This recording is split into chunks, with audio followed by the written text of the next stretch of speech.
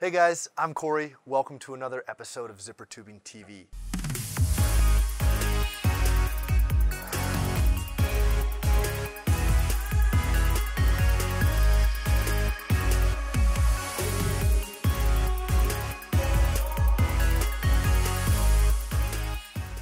Alright guys, so what we've done here is we've actually set up a little EMI demo for you.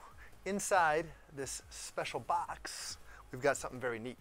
This is actually a custom-built EMI shielded box to show you the signal with the door open and with the door closed. Right here, we actually have a signal analyzer, and it shows the two frequencies that we're monitoring on the inside of the box. Inside of the box is our 5G router, and right here, we can actually see what those signals look like. Now, if we take a look at the graph here, we can see they're rated somewhere on the -40. What we're going to go ahead and do is open the door, and we're going to see that signal strength increase quite a bit.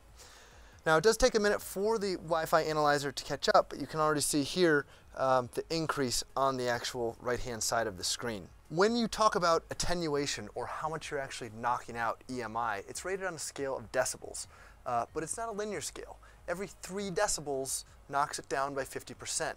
So if we go from 3 decibels to 6 decibels, we've gone and we've cut it in half. If we add another 3 decibels and go up to 9 decibels of attenuation, we've cut that remaining balance in half. So if we started at 100% signal and then we got 3 decibels of attenuation, it would now be at 50% of its original value.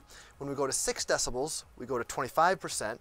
When we go to 9 decibels, we go to 12, so on and so forth. So you can see that 10 decibels of attenuation is near 10% of the original value.